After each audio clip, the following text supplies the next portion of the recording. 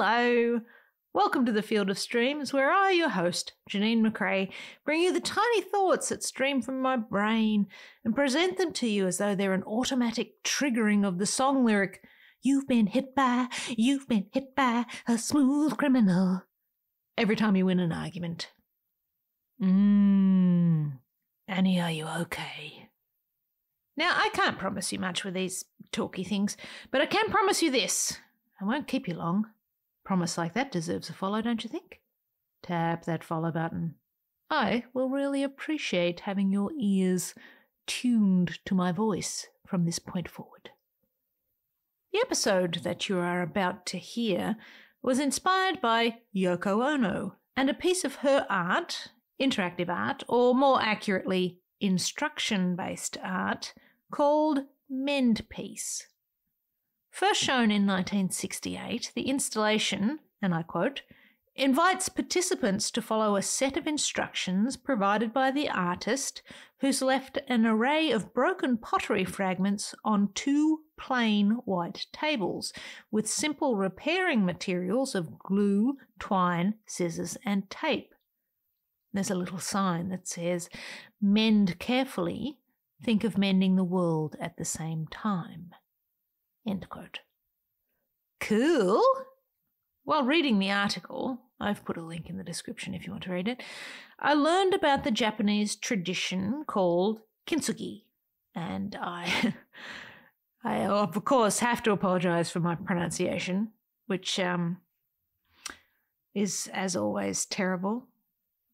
Anyway, I'd seen Kintsugi before, but I didn't know that that's what it was called.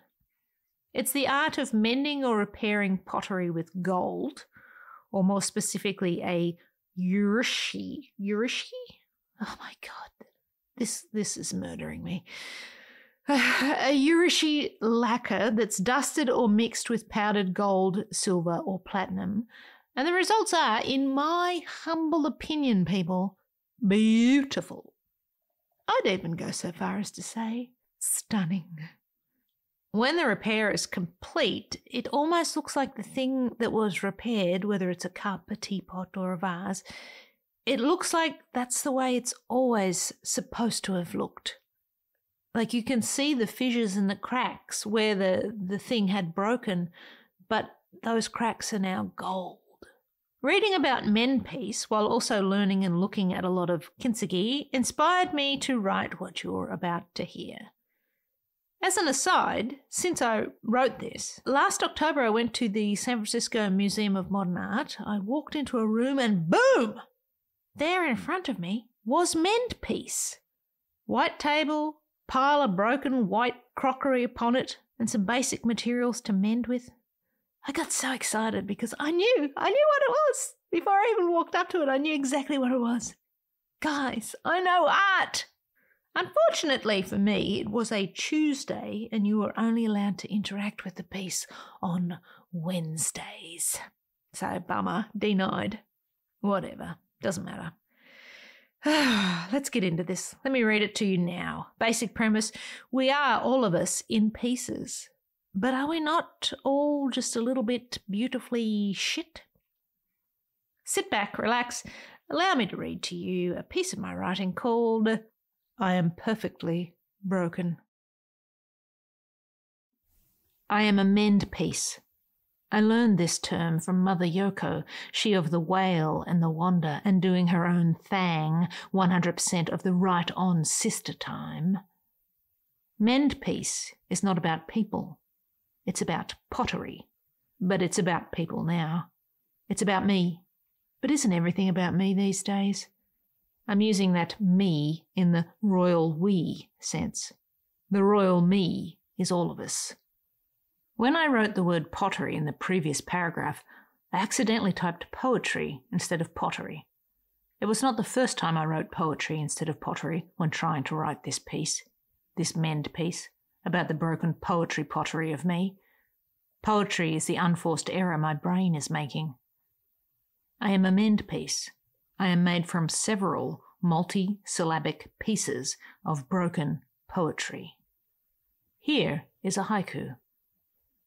A verse dropped from high Shattered haiku, broken thought.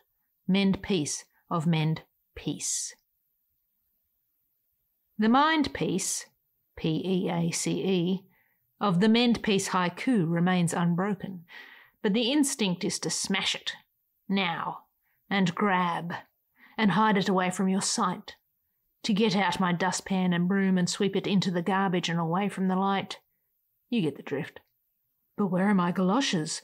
Brain wants to jump in puddles and think more on it. Puddles are soft, but don't worry, my reflection breaks easily. I am a mend piece. This makes me also Kintsugi. I learned this term from the same story about Mother Yoko's mend piece. I fall, I smash and scatter. From heights both great and subpar, to the floor I go. Fall, fall, fall. Fall more, says the invisible force. Land awkwardly and twisted with boo-boos and bingles and crumbled core and exploded enamel. And then reach for the gold and silver to mend peace again. Join my broken seams so that I may hold water. I am Kintsugi, but only if I do the mending, only if I do the work, and only if I allow my imperfect lacquer to be seen in the aftermath.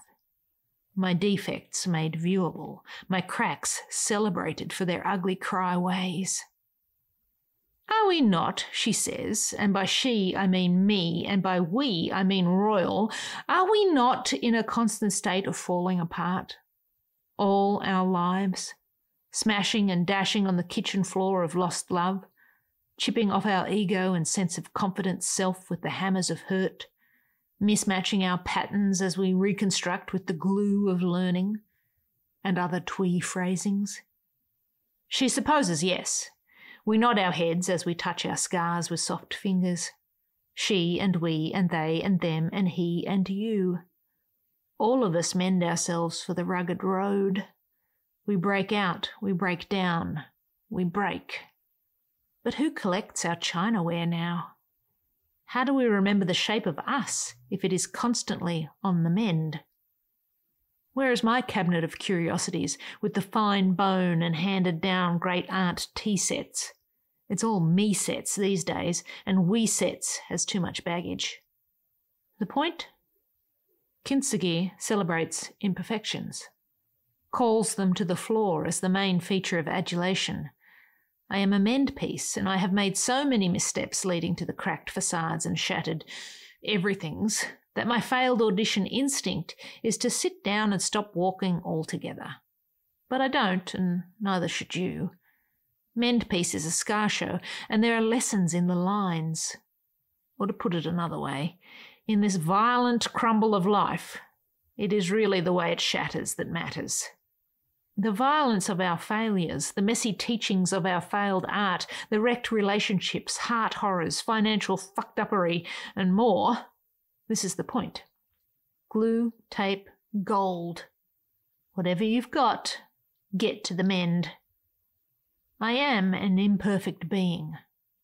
I am difficult. I am sweet. I am sullen. I am open. I have jealousy. I have love. I rage. I meditate. Self-sabotage cracks and inaction fissures.